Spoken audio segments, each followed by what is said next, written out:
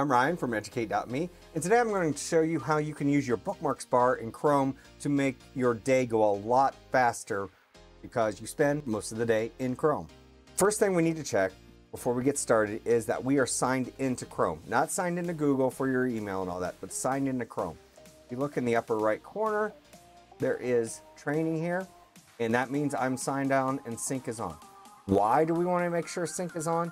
Because if we put all of our time and effort into creating these bookmarks, we want to make sure they're backed up to Google. And if I go to another machine and sign in, I have all of my bookmarks there.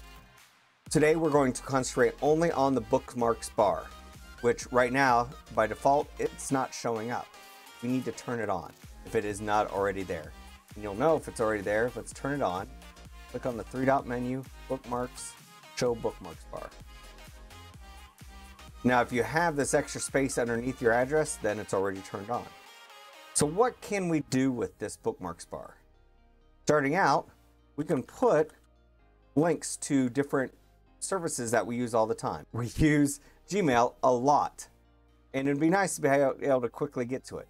Now, you might have this apps right here, which would get you to it quickly, but sometimes you might not have that depending on what device you're in and what's turned on. We're going to show you how to add a link to your mail. So I'm sitting here on Gmail. To add a link to our Bookmarks bar, I click on the little lock, and that lets me drag it. And I'll drag it and see that line that shows up, that's where it's going to go. So I'm just going to drop it there. Now that name is pretty boring. So if I right click, and I'm just hitting the right click on that bookmark, one of the options is edit. And I can change this to G. Now, no matter where I am, I can click on that Gmail and it goes right to my inbox. We can do that with things like Google Classroom. And it gave a pretty short name. We're just going to leave it as Classrooms there. Our Google Drive. Now that one has a bunch of stuff, so I'm going to right click on it. I'm going to remove, I'm just going to say my drive. So now I can easily jump to any of these by clicking on them. Or I can open them up in different tabs. There's my classes. Now, you can do things like our student management software. I could make links to the attendance page for each one of my classes and put them in the Bookmarks bar. So I could just, my class comes in, I need to take attendance. It's one click and it'll open up my attendance page and I can start entering. I don't have to go to my information system, navigate to the attendance. I can jump right to it. But that's going to be dependent on what you use for your learning management system. Inside our classes, which is probably our biggest place for a bunch of addresses, I can go into both my classes here. So here's my main isolinear chips and salsa. I can drag that down there. And my Starship maintenance, I can drag that down there. But you notice I'm starting to run out of room. And that's going to become a pain because another good link to go to is your recent. I'm going to put that in there. Rename.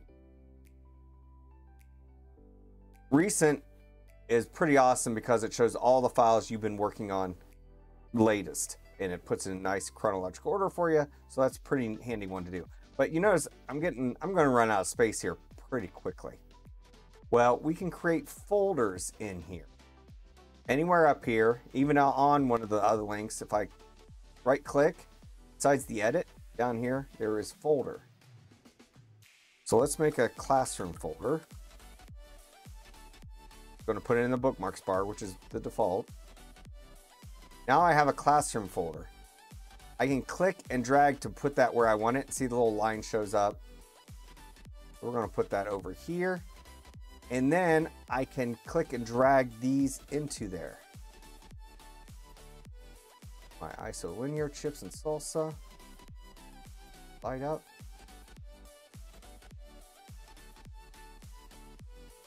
And even in a folder, you can click and drag and rearrange your icons. So now look, that freed up a lot of space. Let's create one for Drive. So if I do add a new folder, call it Drive, I can put my drive in there. I can put recent in there. So now I can go for recent, where they all are. I can go to my classroom right there. Now in your classroom, that's all great, your stream, but a lot of the times you probably want to go to your classwork page. So instead of being on the stream page and dragging that down there, I can be on the classwork page and drag that down in there. See, now I have classwork for isolinear chips and salsa. So I can jump right to my classwork page instead of going to the classroom, or heaven forbid, going to the main classroom site, isolinear chips, and then classworks. That was a lot of stuff. Now I can just go right to classwork and go right there. And I can do that with my other one too. Classwork, and then drag that down inside there. Inside a folder, you can create another folder. So let's say I want to keep this stuff, the isolinear, let's say I want to keep all that stuff in one folder. So somewhere in there, I click Add Folder. Now look where the location is. It's in that classroom folder. See, it's lit up. So I can call this one. Now I have an isolinear chips and salsa folder, and I can click and drag just like how we did it with the bar.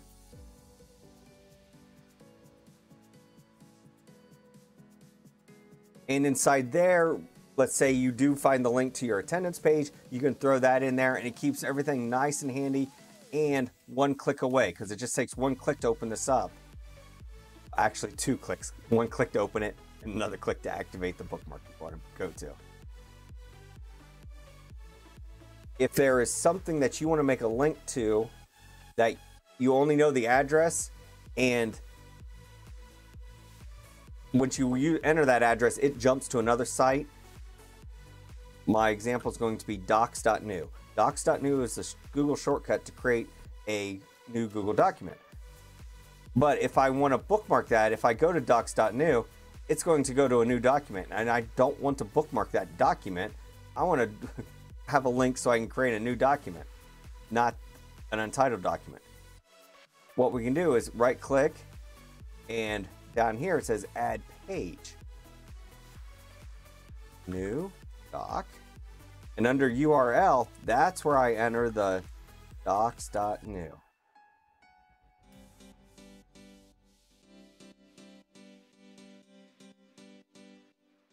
And you don't need to put the HTTPS in front of it. Or you can if you want. But now I have this new document. And if I open up a new tab and hit that, it's going to create another new untitled document.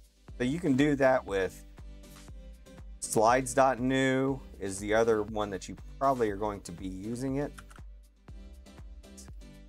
Slides.new.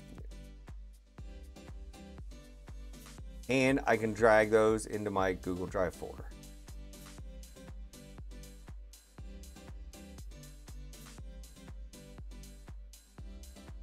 So that's how you can start going a lot faster with Google Chrome or any browser, because they all pretty much work the same in regards to putting icons and bookmarks into the Bookmarks bar. And you can make your life a lot faster just by doing that. Be sure to check out my video, Bookmark All the Things, because it will go more in depth on everything that you can bookmark if you are a Google school, because there is a ton of things that you will never have to go search Google again, because you could just put them all in your bookmarks and be good to go. If you found this video helpful, be sure to like it and subscribe. And most of all, stay classy.